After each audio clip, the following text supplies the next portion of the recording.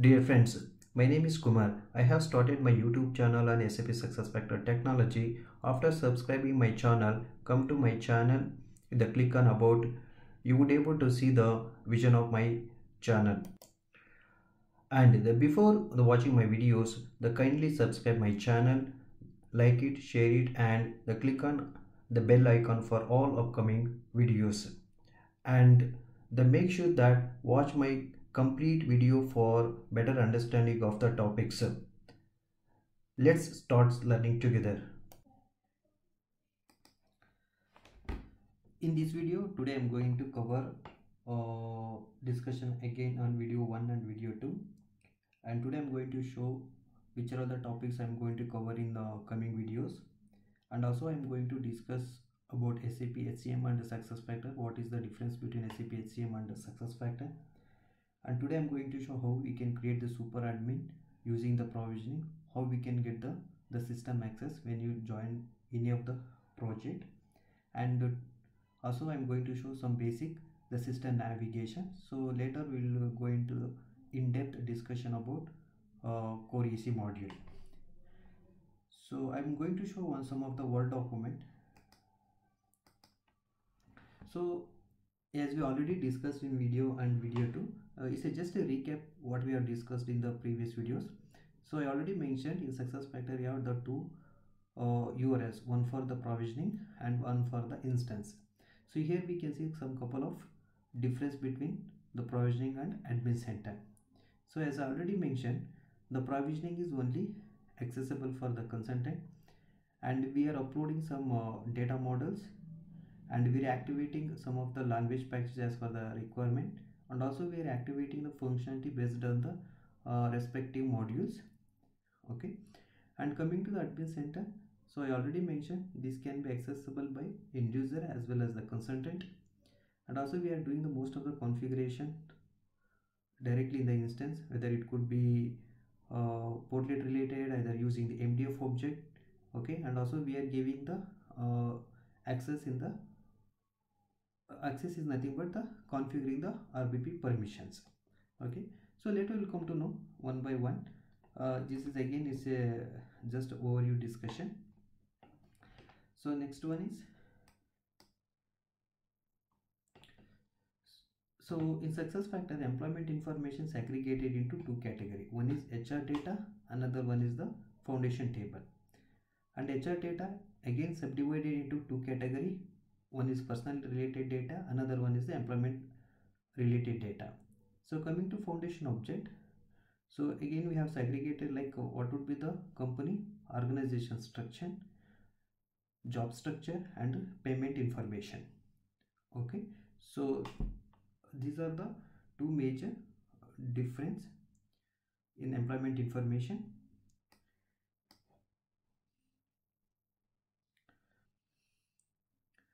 I was mentioning about the data models. So in the SuccessFactors, so we have some 4 data models. So here we can see the 5 data models, but here this is the old screen which I captured from the SAP. So the propagation data model is obsoleted now. So as of now we have the only 3 data models. One is succession data model, country specific succession data model, corporate data model, and country specific data model. But however, foundation object can be configured using the metadata framework also. So when I was started career in 2014, so we had totally 7 data model. So that I will discuss the later. As of now we have only 4 data models. Okay, so succession and country specific data model used to design the portlets. Okay, corporate data model, country specific corporate data model, and MDFFO used to design the structure of the company, job structure, and the payment structure. Okay, and all these we can control using the role based permission. So we can give some of the access to the employee, some of the access we can give to the manager. Okay, this is just 2 examples, but we can configure a number of combinations. So coming to the data model, so data model it's a basic XML coding. So don't think too much about the coding, just really I'm telling you, just writing the ABCD. So everything syntax will be available as per our requirement, just we need to modify. So I will use some 2 or 3 examples, like if I want to make it a mandatory field at the printed. Okay, so we have the syntax. If you see attributes, under attributes we have the required. So what would be the syntax? If the required equal to true, then it's a mandatory field. Okay, if you put mention as a false, it's a non-mandatory fields. So everyone already applying for so many jobs through using the monster or Naukri, so you could able to see some star symbol in front of the symbol or in front of the field. Okay, so those are the mandatory field. So you have to put the some data into the respective field, then only we are able to save the record or we are able to submit the request. Okay, so here we have some, it's very simple. So that again we will discuss all about in details when we are discussing the data model. So these are the some syntax we have. See, we have something personal information HRS element. So we have the fields like personal ID and date of birth, okay, birth name and country of birth. Okay, so whatever the attributes you defined in the respective HRS element, the same thing it will be replicated in the front end. Okay, so biographical information is one of the portlet. So if you see the personal ID, date of birth, birth name, country of the birth and city of birth. So if you see the date of birth, so date of birth here mentioned the required equal to true. So because of that reason, beside to that field we have the red color star symbol. It means that we have to put some date in this field, then only we are able to save. Otherwise we cannot save it. Okay. And also if you see the field country of the birth is a pick list. Okay, so if you see the country of the birth is a standard field. Okay, so when you use the country of the birth as a standard field, so we can be able to see all the countries in the particular drop down. Okay, so this is how we are going to design the portlets. So next one is, so here we have some difference of why we need to use the succession data model, country specific succession data model. Okay, so again it's defining the like a personal employment information portlet, and country specific is related to if I want to capture some country specific related data. Okay, so then I need to design those fields in the country specific data model. So corporate data model and country specific data model used to design the screen for the foundation object. Okay, so before if you are hiring an employee, you should have the master data. Okay, master data is in the web like business unit, division, department. Okay, so first you need to create the data in the system, then only we can hire an employee into the respective division, department. Okay, so propagation, leave it, that is absolute test. Now we are fulfilling this requirement using the business rule. In the SuccessFactors we have the configurable, something called configurable business rule. So this is very simple and we can make it use for the complex business requirement, and so we are going to discuss that also. It is just like writing the if else conditions. Okay,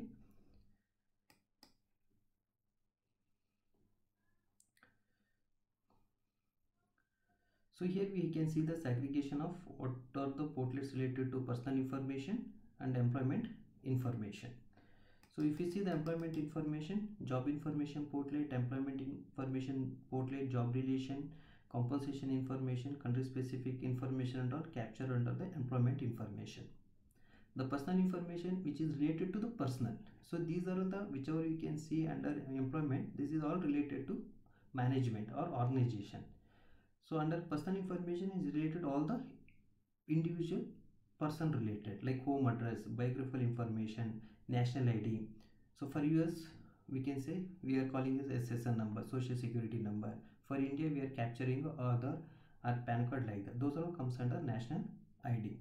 Okay, contact information. Work eligibility is nothing but whether I have the passport details, whether I have any of the H1B visa details. So those things we are capturing under working eligibility information and country specific information.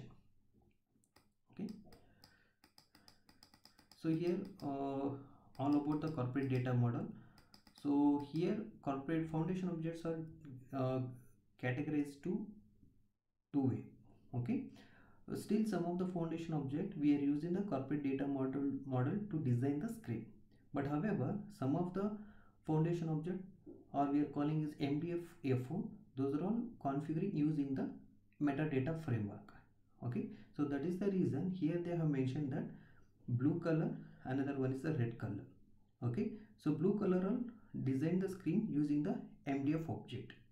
Okay, whichever the foundation object mentioned in the red color, for those we are still designing using the corporate data model. Okay, so you no need to remember anything. So when you started practicing one by one, you'll come to know all those things, and in the system I will show how we can easily find out so which are the still we are working on foundation or sorry corporate data model, and which are the object we are working under MDF objects. Okay, so these are all the some of the very key and important things we should remember, okay, when you are working on the Employee Central module. Okay, so also we have for each data model we have the DTD. Okay, you see DTD is something like a compiler.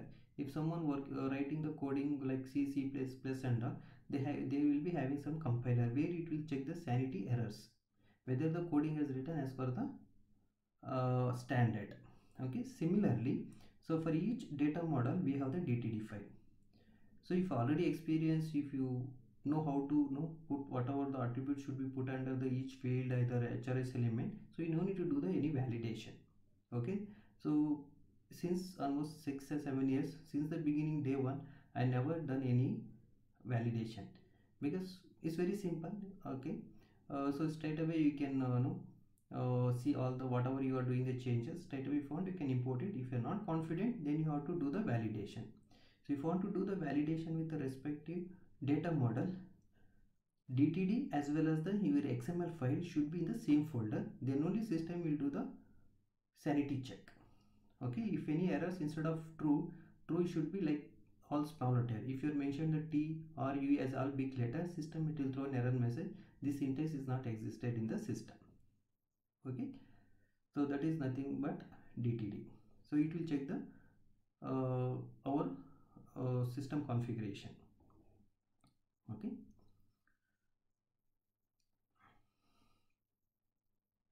so here we have coming to foundation object. So here we have organization structure, pay structure and job structure.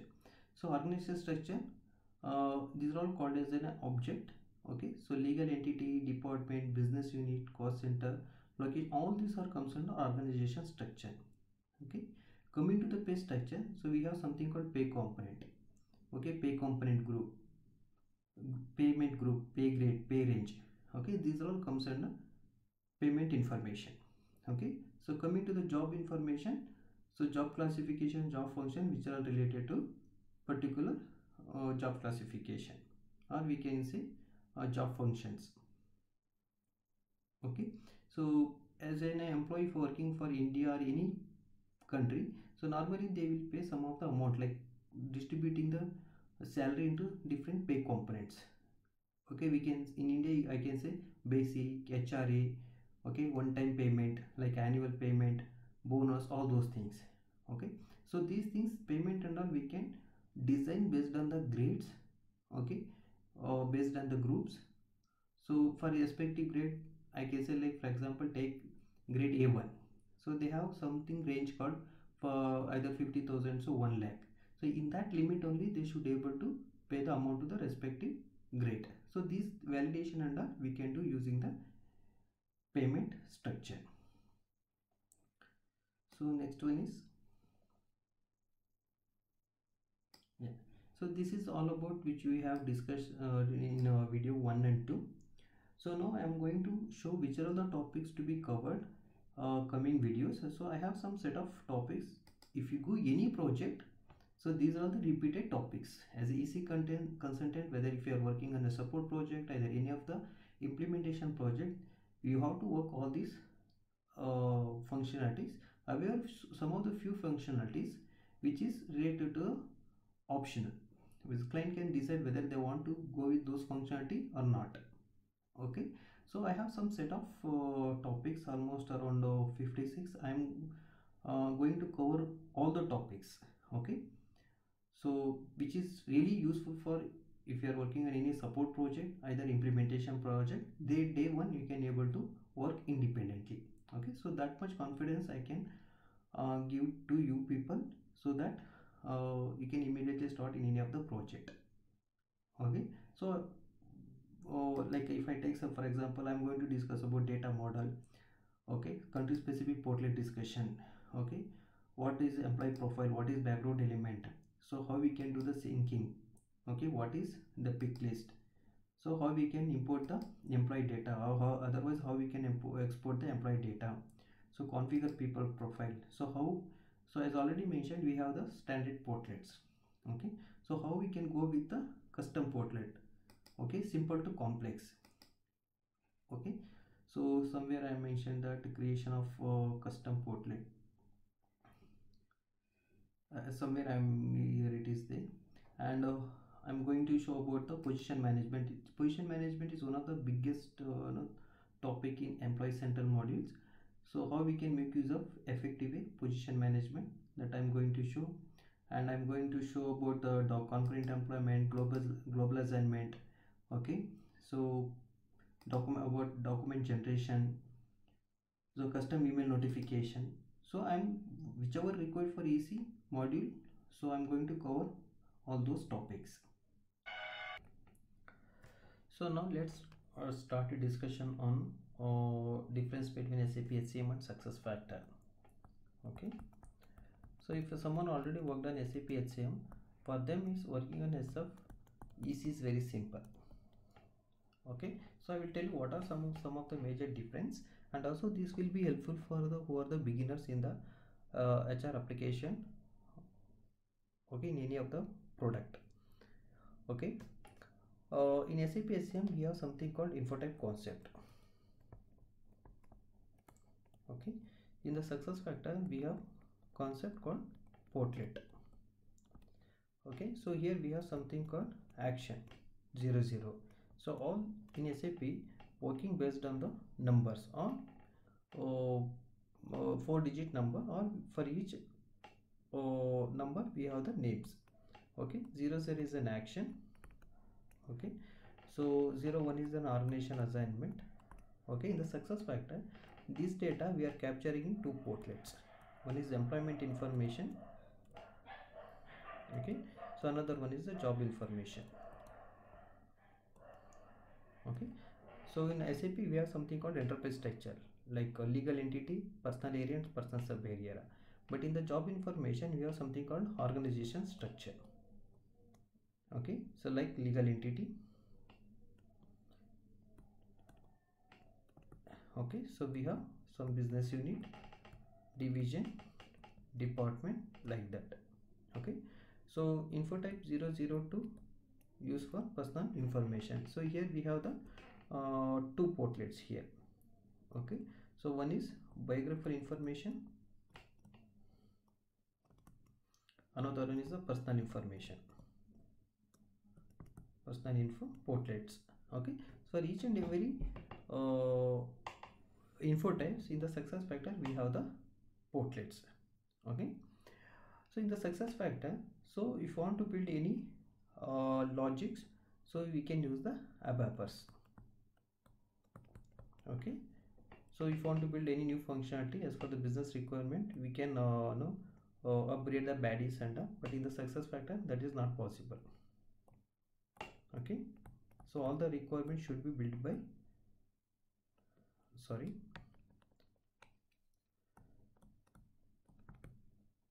so all the requirements should be built by SAP only. Okay, so if you want to configure the workflow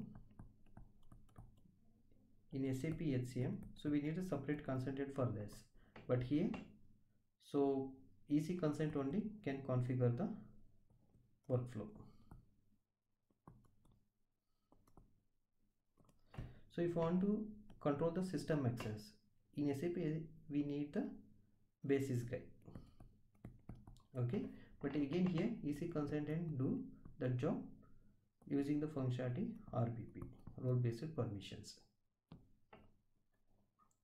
Okay, so in SuccessFactors SAP HCM we need the multiple resources. For functional consultant we need one resource, for ABAPers you need the coding person, and for workflow we need a separate person. But in SuccessFactors all these can be handled by one person. So we are the functional consultant, we are going to design the workflow, we are going to configure the RPP permissions, everything. Okay, so that is the one good sign. And also it's a huge burden if you are working on a big projects and all. So definitely a company they will provide the multiple resources, but one person can handle all the handle all the functionalities. Okay, and why should know SAP HCM? See, for example, in any of the project they are implementing the ECP. Okay, ECP is nothing but Employee Central Payroll. Okay, so if you are using the ECP, then we need to pass the data from SF EC to payroll system. Okay, so when you are passing the data from EC to payroll, so you should know this difference. Okay, so which field are available under which portlet, other info types.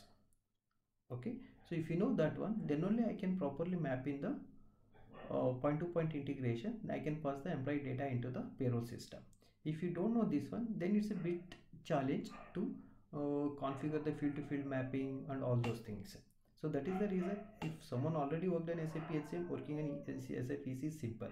But if new to the SAP EC and new to the SAP HCM, for them it takes little bit time to understand this info type concept and EC. Okay, coming to ECP. So when you're passing the data from SAP EC to payroll, we need to do configuration, something called PEP. Okay, so PEP means point-to-point integration. Okay, so again I'm telling, if someone already buy the license for the ECP, so then we will go with point-to-point integration. This is the SAP standard integration tool. Okay, I'm not going to discuss in detail about this topic. Again, this is one of the biggest topic. Okay, just I'm giving the overview on this as well. Okay, in case if someone already implemented SAP EC, okay, still they are using a SAP HCM on premises. Okay, so then they can use the cloud platform integration. They are calling as a CPI. Okay, otherwise you are calling as a S4HANA. Okay, so otherwise you are calling as a HCA. So latest name which SAP provided is CPI, cloud platform integration. So initially they are calling S4HANA, either HANA cloud integration. Okay, so using the CPI we can pass the data from SAP EC to SAP HCM. Okay, not only for this, in case the payroll is running any other applications.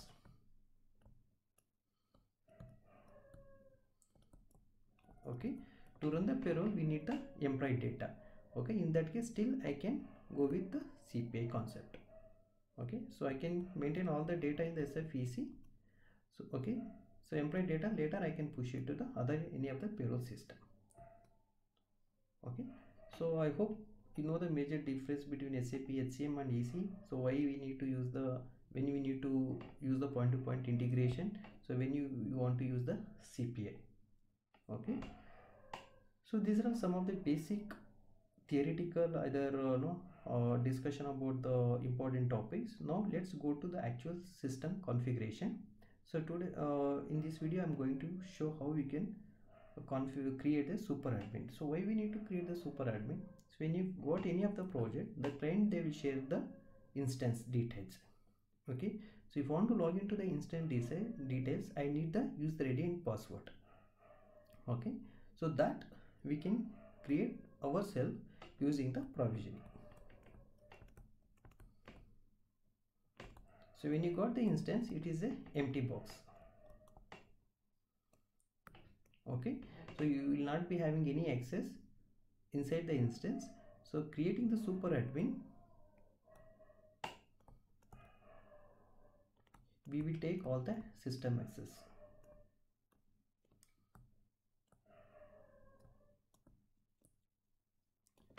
Okay, so once you got the access, then I can work on whatever the I can go with all my system configuration. Okay, so let's go to the provisioning now. So once you log into the system, okay, so click on something, you'll be having the IDs. Okay, this is a demo system, that is the reason I would able to see this one. But if you got any real-time project, they will give some numbers. Okay, so for production they will give some numbers, for development they'll give some more numbers, and the provisioning they will be totally they will give the different URL as well as the different company ID. Okay, so company ID is the where system is linking between provisioning and the instance. So next I'm going to show how it is linked, otherwise let me share it now itself. So if you see here the company ID. Thank you for watching my videos. In case if you need any further information or clarification, reach out to me. Contact detail is available on the screen, and also request you to subscribe my channel for upcoming videos, and also don't forget to share in your circle.